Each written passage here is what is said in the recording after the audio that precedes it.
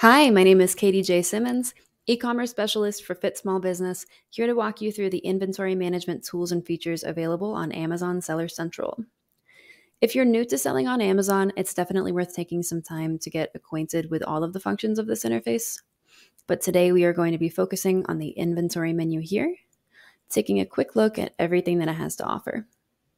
Starting with this Manage Inventory tab up at the top. From here, you can view, edit, and generally manage your listings and their attributes.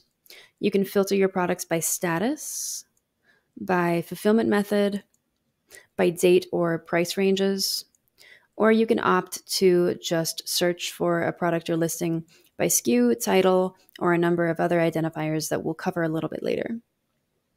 So these filters are particularly helpful for those managing large inventories or for performing batch functions, which can be done by selecting any number of your products or selecting all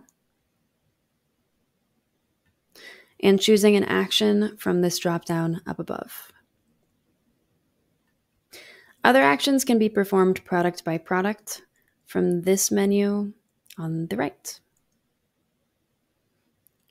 From this view, you can also edit the quantity that you have available, as well as pricing details by default, but all of these columns are actually customizable, as are many of the listing displays on Seller Central.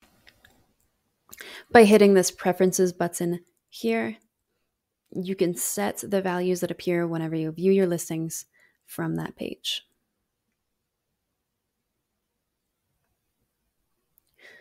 To add a product and get your inventory rolling, you'll click this Add a Product button here, which can also be found under the Catalog tab, as well as the Inventory main menu for easy access.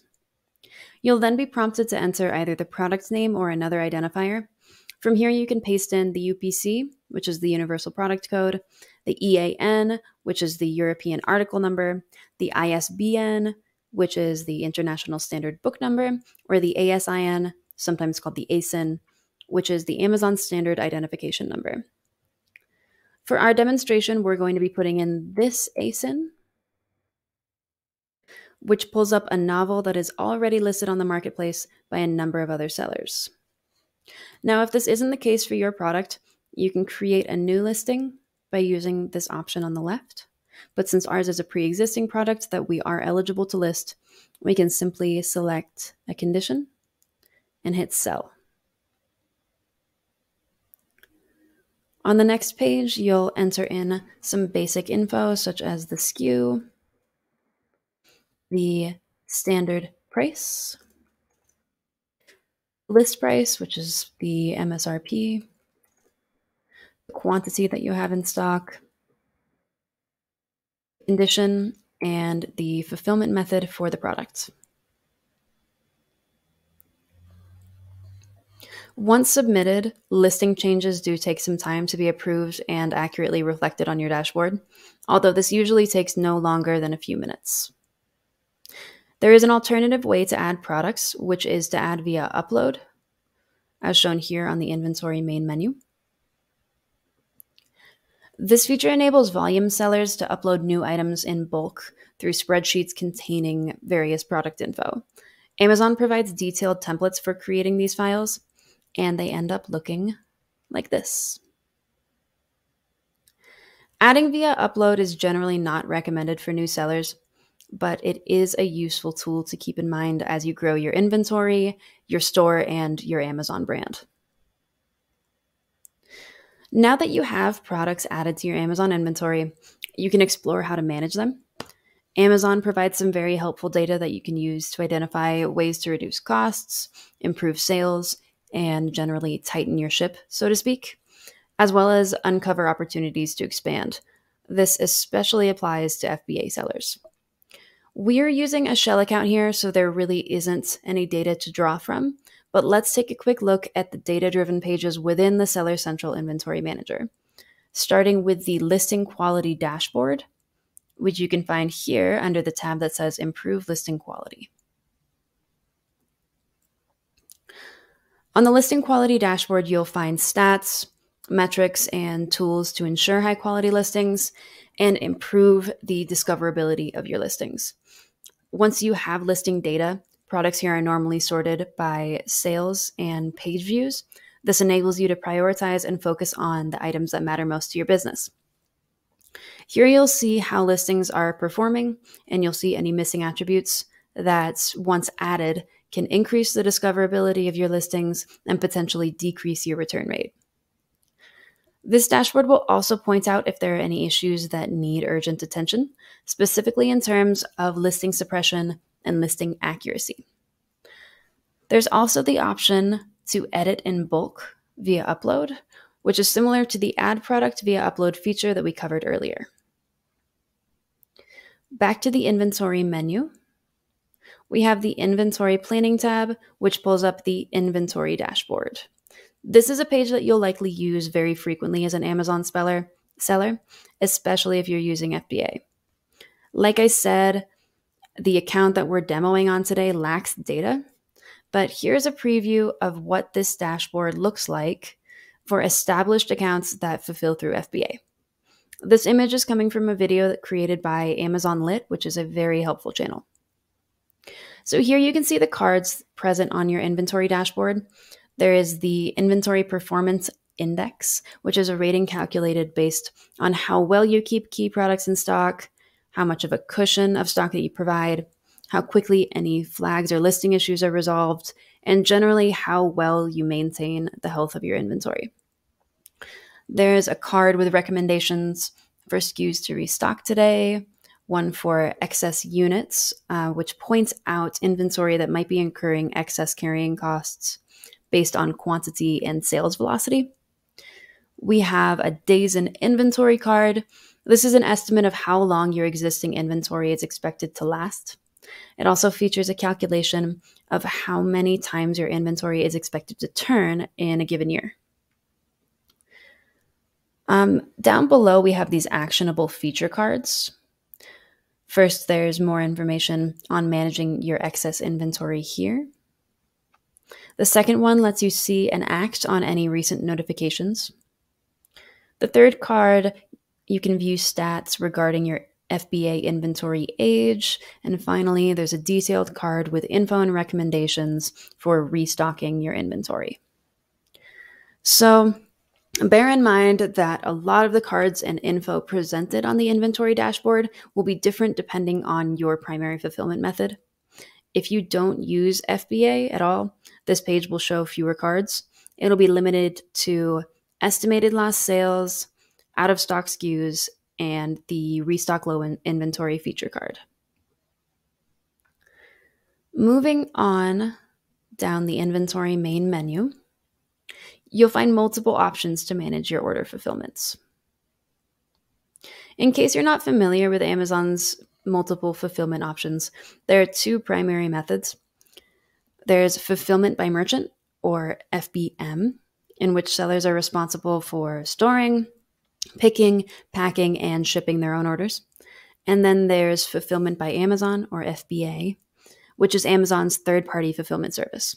If you're enrolled in FBA, your goods are stored and processed at an FBA warehouse rather than managed in your own care.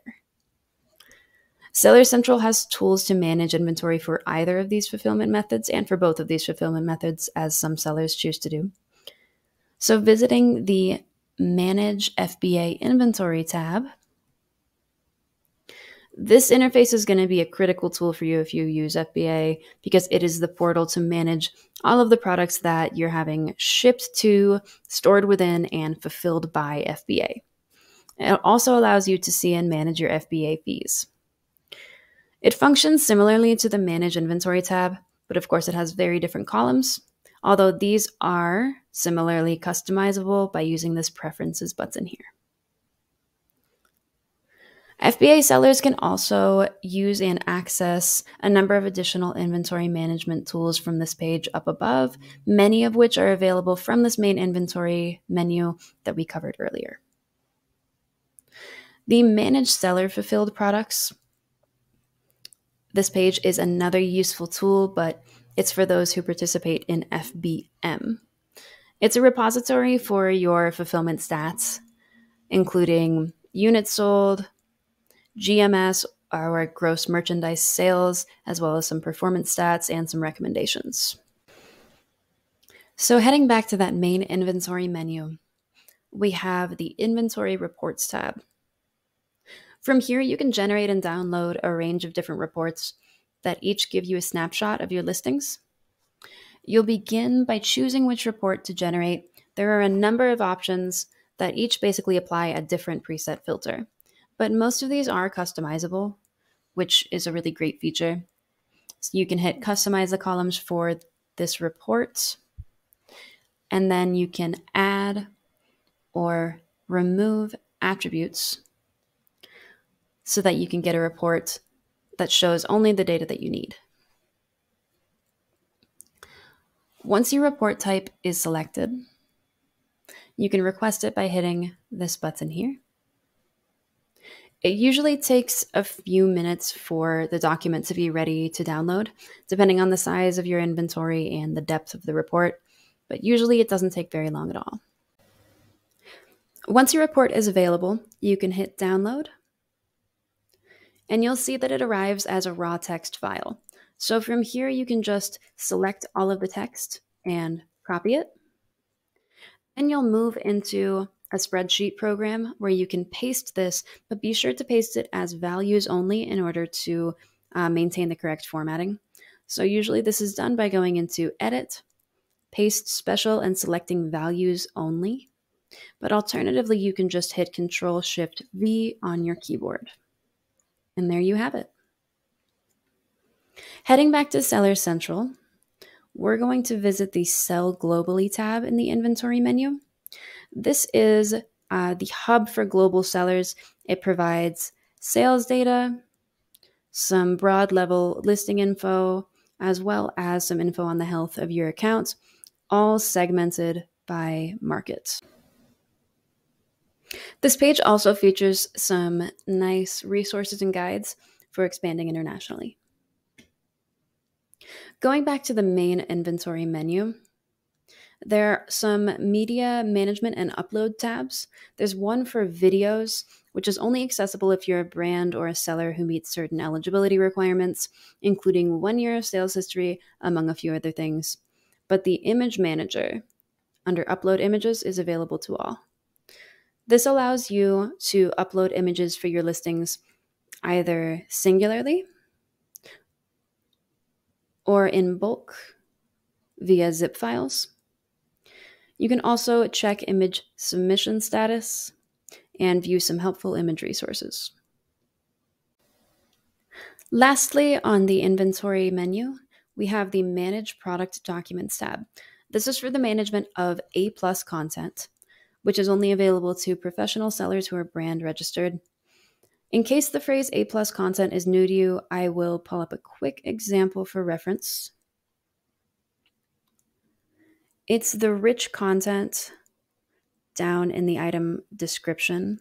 That's usually photos, graphics, sometimes videos, or charts like this one that's featured in the description of some items.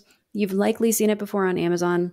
It's a great conversion tool for brands who are at that level, but this page generally doesn't apply to new sellers on Amazon. Another important tool that doesn't appear on the inventory menu is the Amazon Selling Coach, which lives in the Reports menu here. So this tool sends you personalized recommendations that pertain to your inventory, as well as your products, your pricing, fulfillment, and your advertising. From this Selling Coach page, you can see reports and recorded recommendations. You can set and adjust your preferences and your communication settings.